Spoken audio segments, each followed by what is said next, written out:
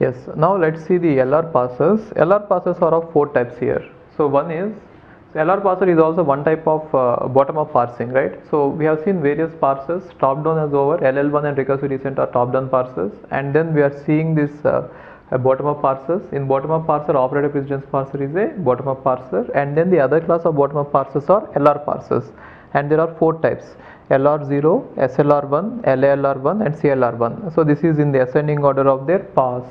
So least powerful is LR0 and the most powerful is CLR1. And now how does this LR parser work is, LR parser is a algorithm, okay, and now this algorithm requires, one is input stack and other is LR passing table and other is input buffer. So it is same as the bottom up parser LL1. In LL1 what was the passing table? It was LL1 passing table, right? In LR what is the passing table? It is LR passing table. So for all the four parsers this is same, the parsing algorithm is same, input will be given in buffer and everything is going to have stack, and only difference among all these parsers is how you construct the parsing table. Only change in all the parsers is the parsing table. Other than this everything is same. The construction of parsing table is going to vary. In order to construct the parsing table of LR0 and SLR1, we use something called as canonical collection of LR0 items. LR0 items will be used in order to construct the LR0 and SLR1 parsers, and in order to construct LALR1 and CLR1 parsing tables we are going to use canonical collection of LR1 items. Okay, so this is what, try to understand it. First thing is, in order to construct all of the parsers we need parsing table, but the parsing algorithm is same and everything else is same. Only difference is the construction of parsing table, and that too in construction of parsing table we are going to use LR0 items here and LR1 items here. Now let's see what is an item and what is LR0 item and what is LR1 item. I'll construct the simplest parser, which is LR0 parser first, and then I show you how to use the LR0 items to construct it, and then I'll even show you what is the parsing algorithm and how is it implemented. Just for this example I'll show you what is the parsing algorithm, and it is going to be same. Only thing that is going to vary is parsing table. Okay, let's see one example now.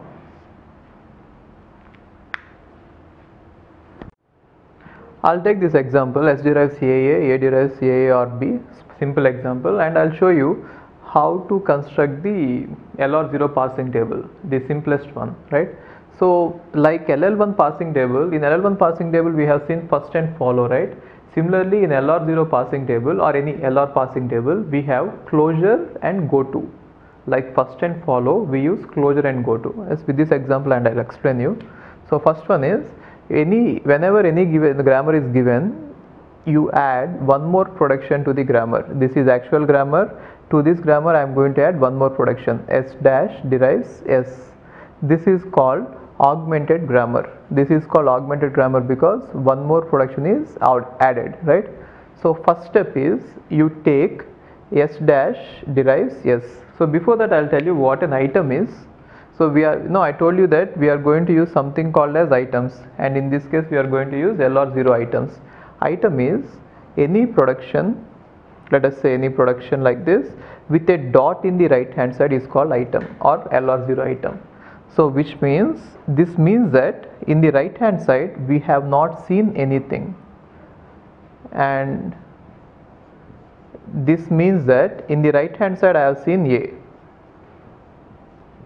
and this means that in the right hand side I have seen everything. So why do we need it, or what is the importance of it is, the main decision we should make in terms of this bottom up parsers is, when should we reduce a string to the left hand side. So when are we going to reduce a string to the left hand side? We perform a reduction operation. Reduce is nothing but A is reduced to S. If I see AA in the input, it has to be reduced to S. This is reduction, right? So when do we reduce it? Whenever we have seen the entire thing of the right hand side. Therefore whenever you see completely the right hand side, then we should reduce it. In order to remember that we have seen everything in the right hand side, I am going to use this production, right? So SGRI CAA is the production. The reason is I have seen everything in the right hand side. Now these LR0 items are going to be helpful whenever you want to know that till what part we have seen the input and whether it is the right time to reduce it or not. So now first thing is S dash derives dot S. This is the starting point. Now I have taken the LR0 item for the first production. Now I apply the closure. This is called the starting production, and with dot I am going to apply the closure. Closure is nothing but whenever there is a dot to the left of a variable, you have to add all the productions of that variable with dot in the beginning. See, there is a dot to the left of the variable, so closure includes S derives dot AA, and again there is a dot to the left of A, therefore I have to again add the remaining productions. A derives dot AA or dot B. It means that whenever you see a dot to the left of a variable, you are going to add all the productions with dot in the beginning. Can I add any more productions? No, because there is a dot to the left of the terminals, therefore you can stop here. This is the closure of S derives dot S. This is the closure of it. Now after that we have to do go to. Go to means it is simply like a DFA. So on this state, if there is any dot somewhere, if I move the dot over the next symbol, which means if I move this dot over the next symbol, what do I get? I get S dash derives S dot. I am just moving the dot right of it, isn't it? Now if I look at this one, if I move the dot to left of A, to the right of A, the dot is to the left of A, I am moving it to the right of A. It is also called as go to. This is a canonical collection of LR0 items, and now I am just moving it. S derives A dot A.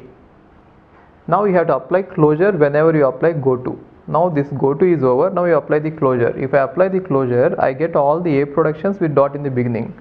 So what are all the A productions? A derives dot AA or dot B.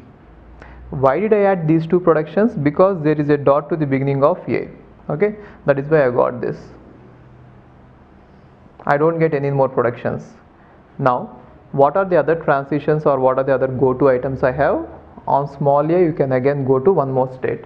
On small a, where do you go? A derives small a dot A, which is nothing but I am moving a dot from the left of small a to the right of small a. Okay, and now we have to apply the closure. If I apply the closure to this, what I get is A derives, if I am applying the closure, A derives dot AA or dot B. Why did I get these two productions? Because of this dot before capital A, right? And then B.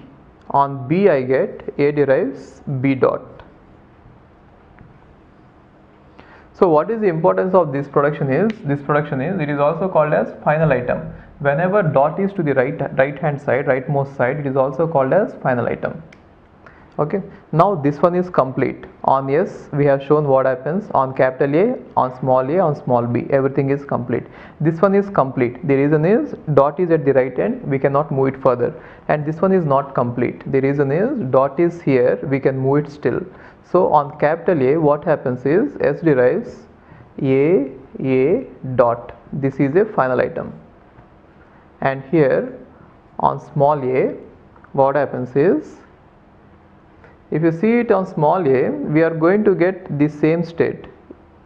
Capital A derives small a dot capital A, and then capital A derives A dot B, which means on small a we are going to get the same one, right? And on small b we are going to get the same one, isn't it? So now see if everything is over or not. So what about this particular state? In this particular state, we have seen what happens on capital A, we have shown what happens on small a, we have shown what happens on small b, and on this one we have seen what happens on small a. Oh, we didn't see this, right? So on small a it is going to produce the same state, and on capital A it is going to produce a different state. What is it? A derives A dot, and on small b it is going to the same state, this one. Got it? So now we have shown what happens on capital A, and we have shown what happens on small a, and we have shown what happens on small b, right? Now I'll show you after this. This is called canonical collection of L or 0 items. What did I do? I have taken the grammar and then I added a new production, and then I started with that augmented production with dot in the beginning, and I applied the closure, and then I found out the transitions, which are also called as go to moves, and then again closure. Go to and closure, go to and closure, go to and closure. From every state again go to and closure, right? So I have found out that I got all these states, and some of these states are containing final items. What is the final item? Any item with dot at the ending is called final item. What is the importance of final item is it specifies that we have seen everything in the right hand side, and therefore you can reduce AA to S now. We are scanning the input, and now with some part we have seen the entire thing of right hand side, and it is the time that you reduce it, right? So now this is called canonical collection of L or 0 items. Using this I am going to construct the L or 0 parsing table. Okay, so just name the states once. This state can be, for the sake of identification, I am just naming it. You can name any names here. I am calling it as I0, I1, I2, I3, I4, I5, I6. So there are totally 7 states, I0 to I6. Therefore now I am going to construct the parsing table for this. Let's construct the L or 0 parsing table for this canonical collection of L or 0 items. Okay, this is also called as canonical collection of L or 0 items. L or 0 item is nothing but any production with dot in the beginning. Okay, so now first thing is you have to see the number of states there, number of states in the canonical collection. So we have I0 to I6, which means 7 states. Therefore I am writing 0, 1, 2, 3, 4, 5, 6. So they are all total 7 states. Okay, and now the table will have 2 parts. One is called action part, and other is called go to part. The LR parsing table will always contain 2 parts. Either it is LR0, SLR1, LALR1 or CLR1. They will all contain 2 parts. Now action part will contain only terminals. What are the terminals in the grammar? Terminals are A, B and $. These are the only terminals. And what are the go to part is? In go to part we have all the variables. What are the variables in the grammar? We have a variables as A and S. These are the 2 variables. Okay, now I have to fill all the entries of all the states. Now go to the state I0. In I0, on capital S it is going to 1. So whenever you have a transition on variables, you have to go to part. So I0 on S is going to I1. Therefore I am going to write it as 1. I0 on S is going to 1, and on capital A it is going to 2. Therefore I0 on capital A is going to 2, and I0 on small a is going to I3. So whenever there is a move on terminals, I am going to write it as I0 on small a is going to I3. Therefore I am going to write it as S3, which is nothing but shift 3. I'll tell you what the meaning of it is. These are the conventions.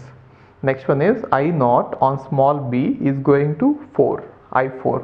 Therefore I am going to write it as S4. So we have 4 transitions and we have 4 entries here. 2 entries are in action part and 2 entries are in go to part. Next one, let's see I2. I2 on capital A is going to 5. I2 on capital A is going to 5, and I2 on small a is going to 3, which means S3, and I2 on small b is going to 4, which means S4, and that is it. We have only 3 transitions on capital A, small a and small b.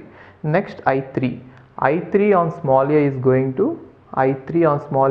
to itself, which means S3, and I3 on small b is going to I4, which means S4, and I3 on capital A is going to 6. I3 on capital A is going to 6. Okay, and now we have 4, 5, 6. So this is common for all the parsers. For all the parsing tables, action part and go to part is common. Only thing which which is different is whenever any state is having final item, then the entries are going to be different. Now just see the state I1. The state I1 has final item which is corresponding to the augmented production. Therefore, only this is the exception which is used for accepting. Remember it, whenever you get the final production or the final item of the production which is augmented, we have to understand that is a special production which is added because we want to accept it, so we are going to accept it, right? Or the meaning of this is, it also shows that we have seen everything of the start symbol. We started from the terminals and then we reached the start symbol, therefore we have seen everything. Maybe that is also a valid explanation why we had to write accept there. Next one is, let's see I4, I5, I6. All the I4, I5, I6, I5, I4 and I6, all these states are containing the final items. Final item is any production with a dot in the right hand side, with the dot in the right end, rightmost part. Now all these final items are corresponding to some productions, right? So let us number the productions. Let us say this production number is 1, this production number is 2, and this production number is 3. Therefore first production is S derives AA, second production is S derives capital A derives small aa, and capital A derives small b is third production. Now see the state I4. If you see the state I4, it is containing a final item A derives b dot, and what is the production corresponding to this? The production is third production number 3. Therefore for this one, the third production, I am going to write it as R3. So in the construction of LR0 parsing table, whenever any state is having a final item, in that particular row I am going to write reduce move completely, which means here I am going to write reduce move as R3.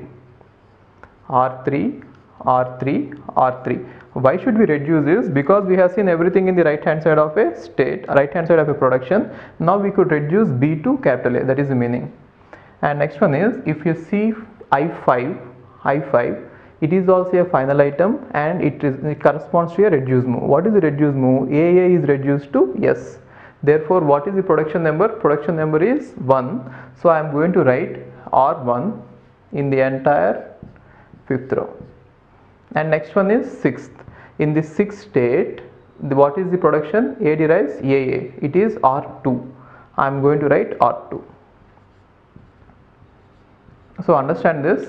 How we did it is, we have constructed the canonical collection of LR0 items, and after constructing the canonical collection of LR0 items, we actually considered all the states, and we have constructed the table in which the number of rows is equal to number of states in this diagram. And then every shift move is nothing but whenever there is a state, and if that state is going to some other state on a terminal, that corresponds to a shift move. And if a state goes to some other state on a variable, that corresponds to go to move. Okay, and whenever you come across this production, the production is augmented production, and you have to remember that production is being added by us, therefore that corresponds to the accept move.